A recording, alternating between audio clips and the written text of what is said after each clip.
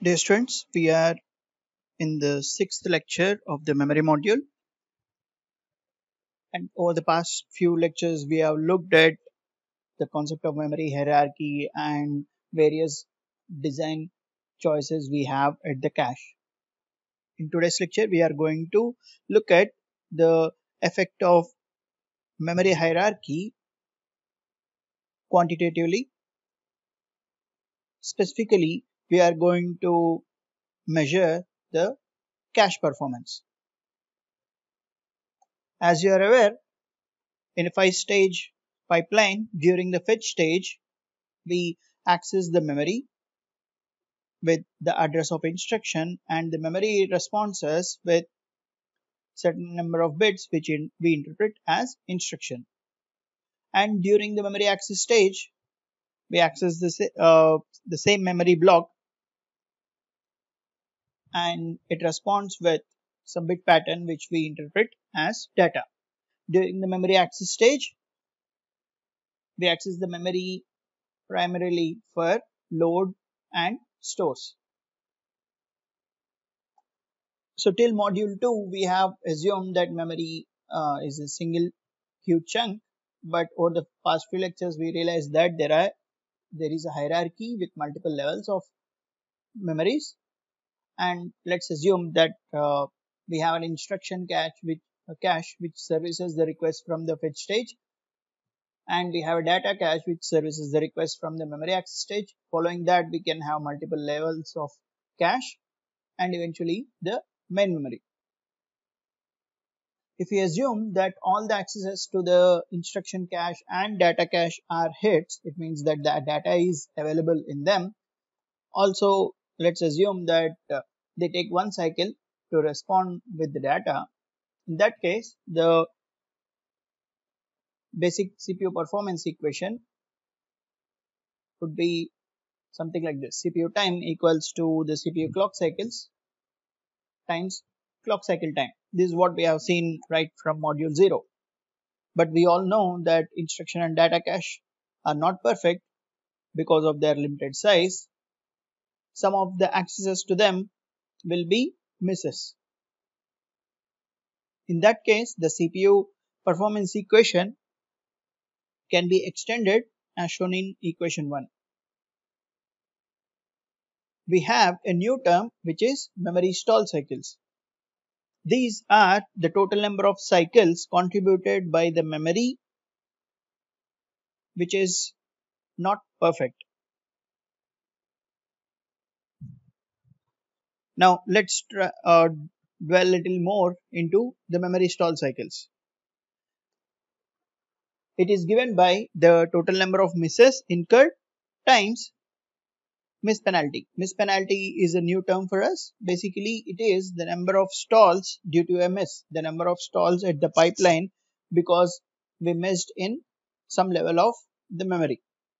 That would be the miss penalty. We can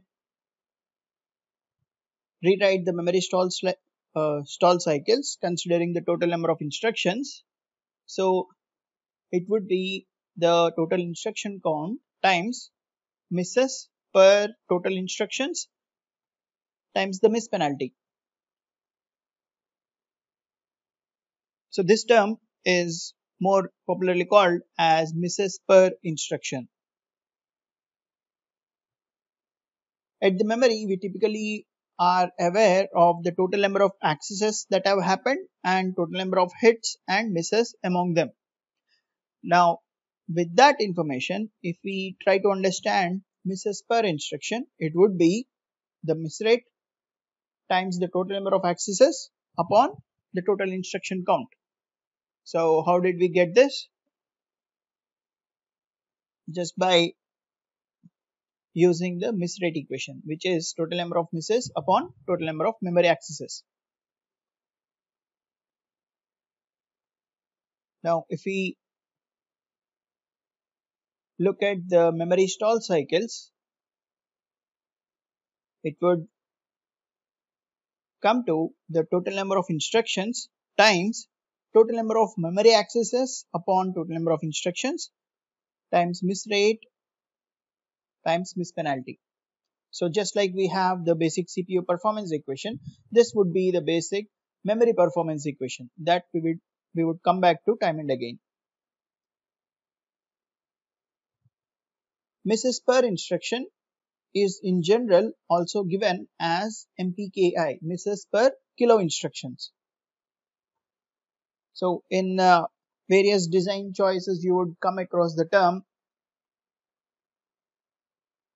like there were 30 misses per every 1000 instructions. It means that MPKI is 30. Now in case we have the misses per instruction data for reads and writes separately,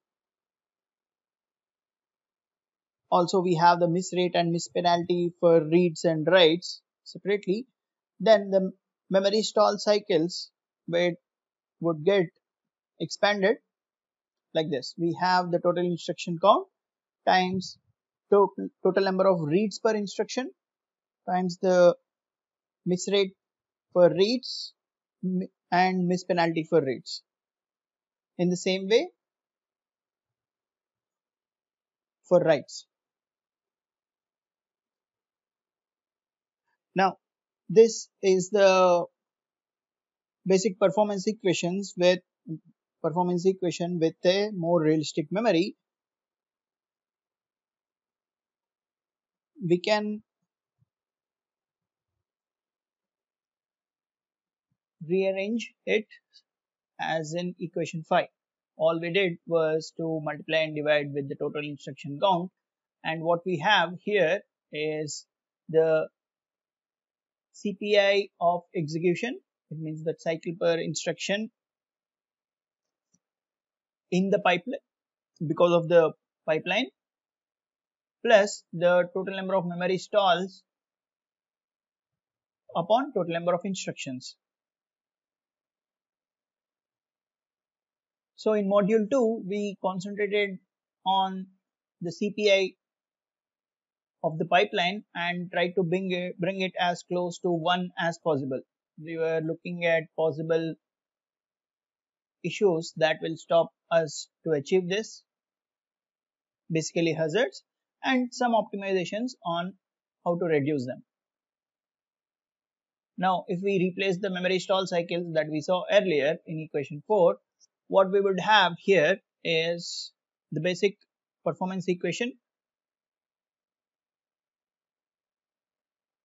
with more details of the memory, which are the miss rate, number of memory accesses per instruction, and miss penalty. Now if we want to improve the performance of memory, we should look at these three terms and try to optimize them. So there are a very good practice examples in the textbook, pages C5, C6 and C17. I want all of you to go through them.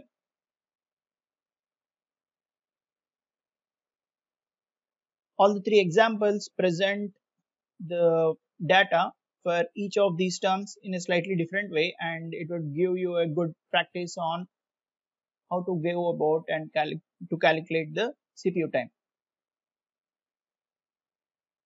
Now if we specifically look at the memory performance, there is another metric which is called average memory access time, AMAT.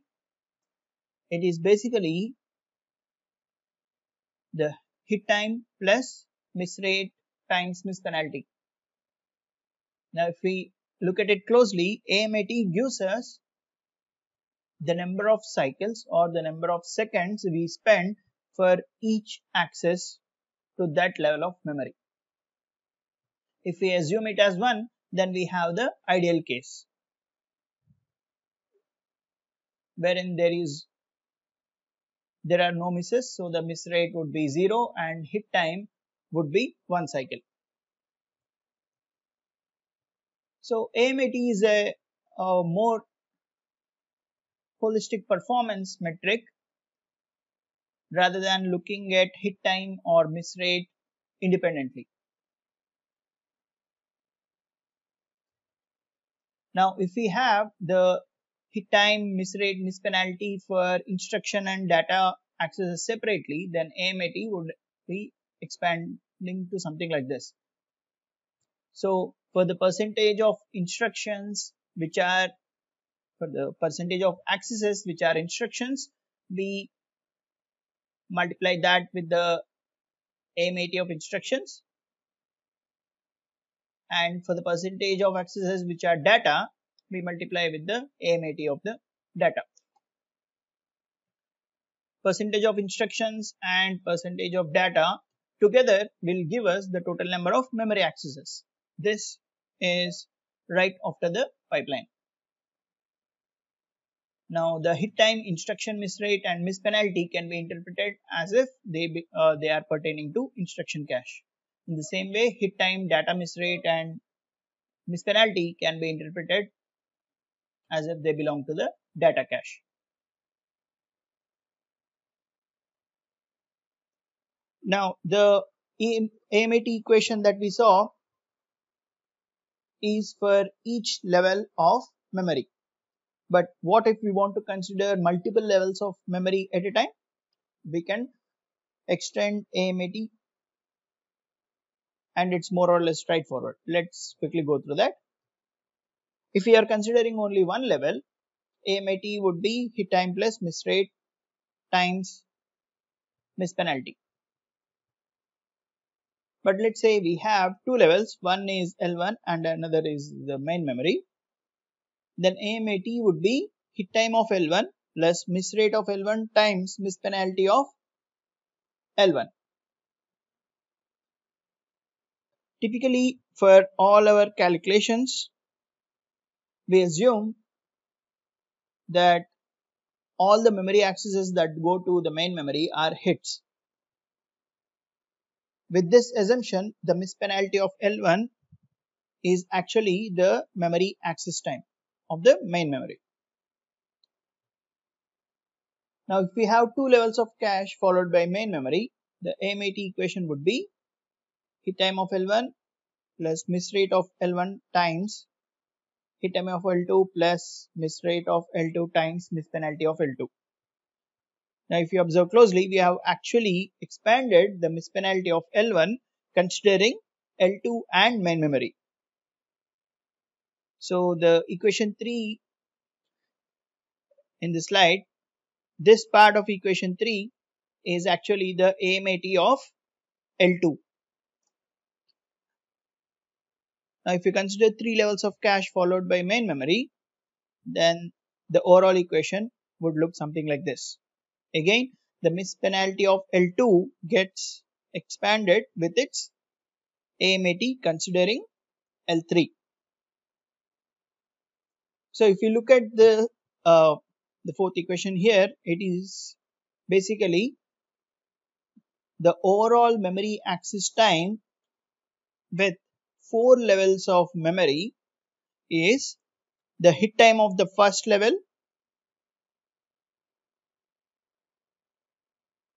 and few of them miss in the first level. So for them, we consider the hit time for the second level. Further, there might be misses in the second level. So for them, we consider the hit time of third level and the hit time of the main memory for those which are missed in the third level also. Like I said, it gives a holistic view of the entire memory hierarchy. Now, considering AMAT only for caches, we have certain optimizations. Basically, they all try to answer this question on how to go about reducing AMAT of the cache.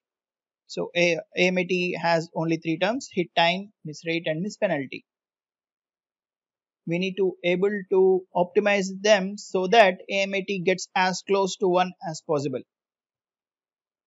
Just like we try to get CPA as close to 1 as possible in module 2.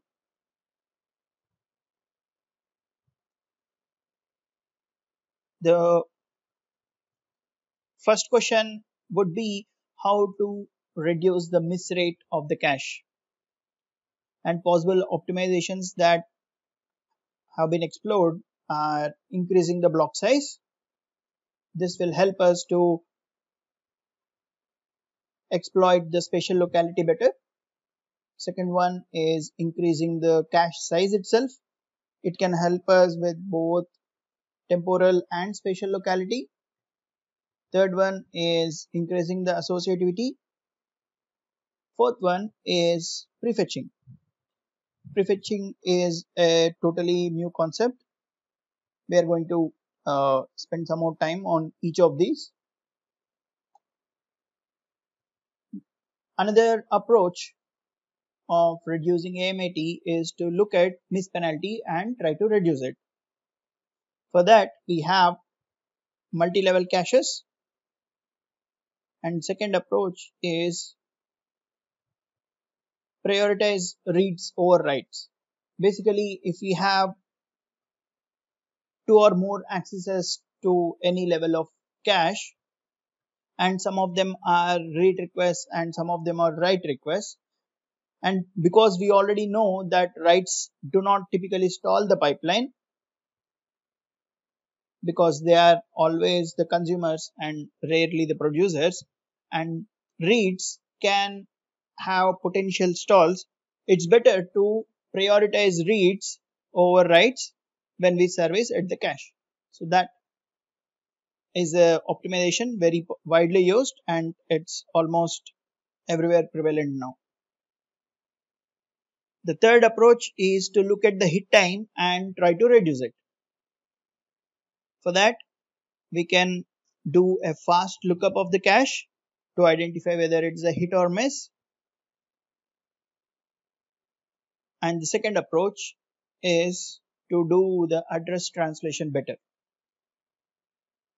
I'll come back to this point after we complete the main memory module or some part of it, because that will give a more holistic picture for you to appreciate this optimization better. In the next class, which we are going to spend some more time on each of these optimizations and see how they help us in reducing the average memory access time of the cache. I'll pause for now. Thank you.